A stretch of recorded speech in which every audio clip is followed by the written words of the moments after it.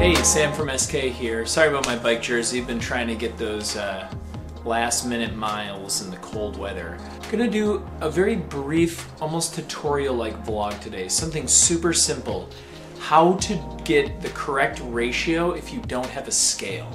The scale, honestly, is a very cheap and awesome investment. You can get one from Hario, I think, for like $35 on Amazon. Highly recommended, but if you don't want to do it and you don't have time or you don't care, and that's totally fine, here's how to do it. So I'm going to give you a recipe for 2 people, so 2 full 16-ounce cups of coffee, or roughly that amount. Again, this is not going to be perfectly exact, but it'll be darn close to a 1:16 ratio. That's 1 part coffee to 16 parts water.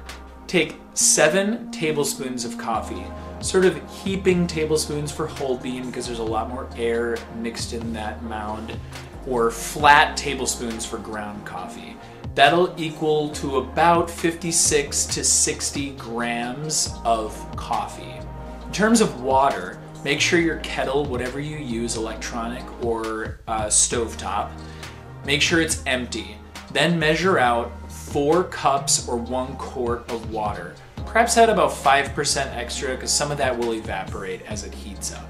Then add the cups of water or quart of water into either a stovetop kettle or an electric kettle, heat it up, add the grounds into your brewing mechanism, and pour over.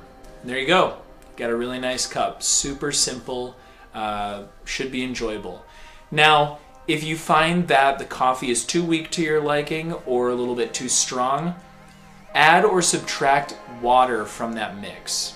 Maybe add 3.5 cups or 4.25 cups or something like that. That's where your personal preference can allow for a little experimentation. Go out, give that a try, experiment a little bit, like and subscribe to our channel, and click that little bell icon. I think it gives you notifications every time we upload a vlog, which we're doing every Friday. Again, thank you and enjoy.